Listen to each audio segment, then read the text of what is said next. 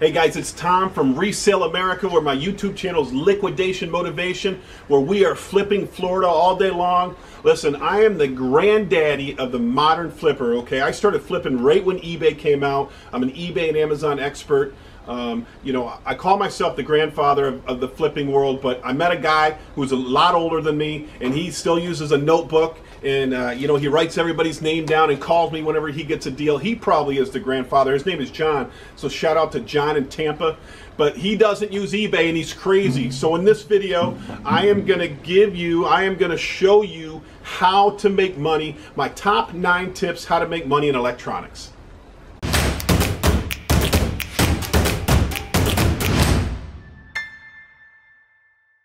All right, tip number 1. You see an item like this, which is a Sony Blu-ray DVD player at the Salvation Army for $7.99. Do you buy it? Do you buy it? And the answer is yes. Even though it doesn't have the speakers, it doesn't have the cords or the remote, you still buy it. One thing you need to know is when you look at the back of electronics that have like these color-coded spots here, that means that they have a cord that is specific to that piece. So you just can't hook any universal speaker up to it. You have to find the speakers and the plugins, otherwise it's useless. But why is this worth the $7.99 when they sell them at Salvation Army or Goodwill? It's because somebody might have the same unit, but this part breaks, so they want to replace it. If you look on eBay right now, so this is Sony model BDV N790W. It's selling between $50 and $100 on eBay. So this is a definite buy. Remember, pick up single part electronics and sell them on eBay. Number 2, tip number 2 on how to buy electronics. Look for DVD VHS players like this one here.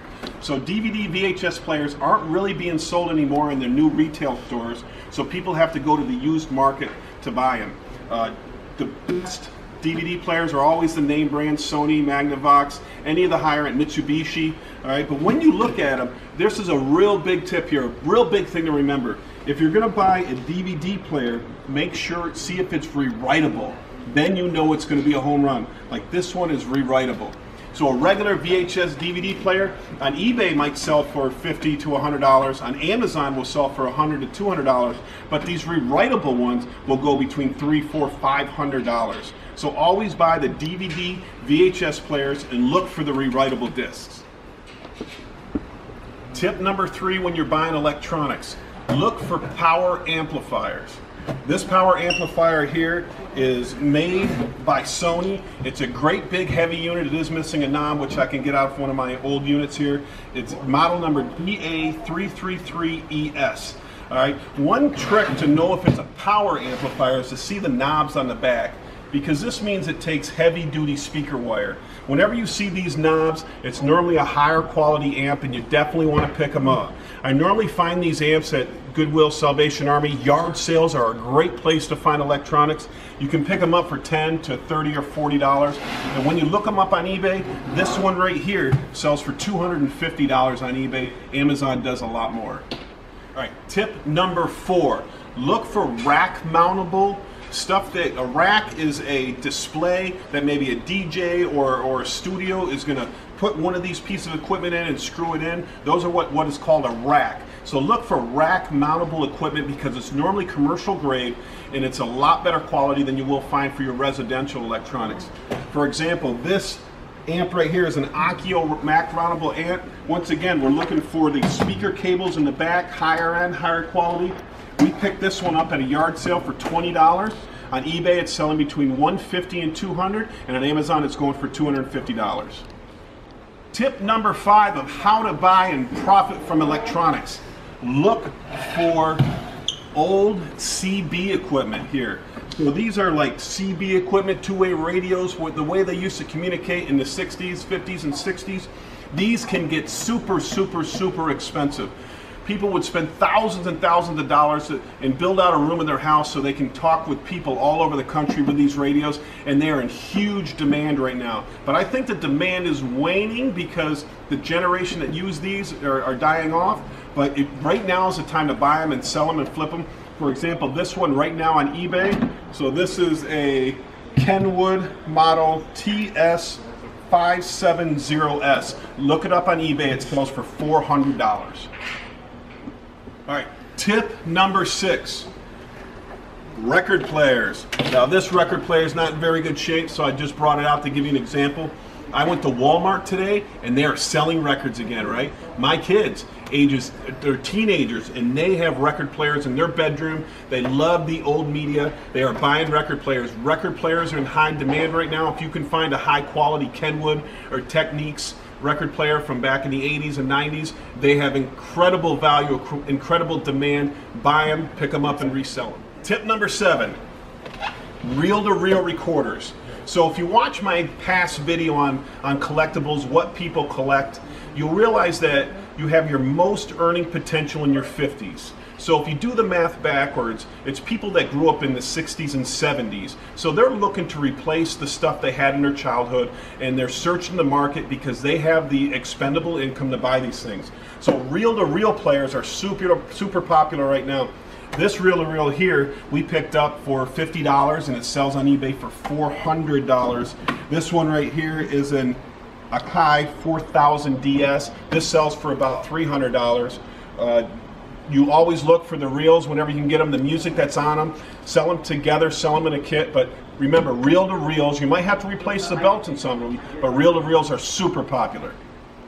All right, tip number 8, vintage audio. Look up vintage audio, high-end brand names, things that you never heard of before. So how I would do it is I would go to eBay, I'd type in vintage amplifier, sort it by sort completed items, and then go from highest to lowest, and recognize the brands that are in there. Recognize the brands that are bringing in all the dollar value, all the money.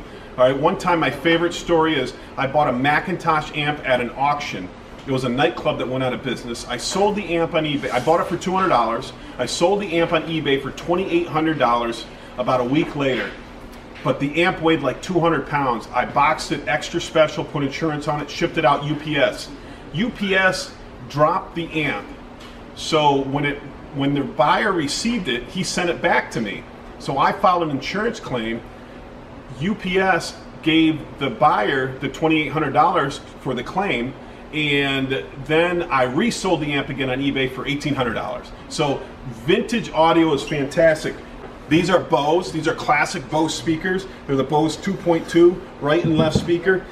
These we picked up at a yard sale, I think, for $10, and right now they're selling for about $80 on eBay. Remember, vintage audio is huge. It's a huge category. You have to be educated on that category. Tip number 9. Look at this. I was shocked when I saw this. This is a 200 disc CD player. My eBay manager came to me and said he sold one of these a little while ago for $150 on eBay, and I was shocked. I said, who are buying those? But certainly they have a huge demand in the market. This beautiful one's a 400 disc DVD player, CD player with the remote. Remotes are always important whenever you're buying stuff. If you're going to sell it on Amazon, I recommend you order the remote from maybe eBay to match it up with the piece of equipment that you're selling. But CD players, multi-disc CD players, this one going on eBay right now is $250, and on Amazon it's $450. So I put it on Amazon. I'm going to do a slow play on it. Somebody will buy it probably during Christmas time, but this is a great example of how you can make money in electronics. So remember, electronics is a fantastic way to make money in the flipping world. If you're going to get into electronics, I recommend you clean it up really nice. You blow it out, you test it, you make sure it's perfectly clean. Throw in some AV cables, make sure the remote's with it, package it up so it can't be damaged in transit.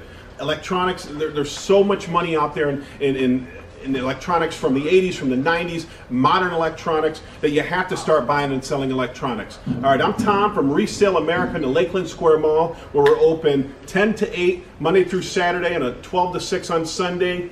Liquidation Motivation is my channel. Please like and subscribe. Please, please, please like and subscribe.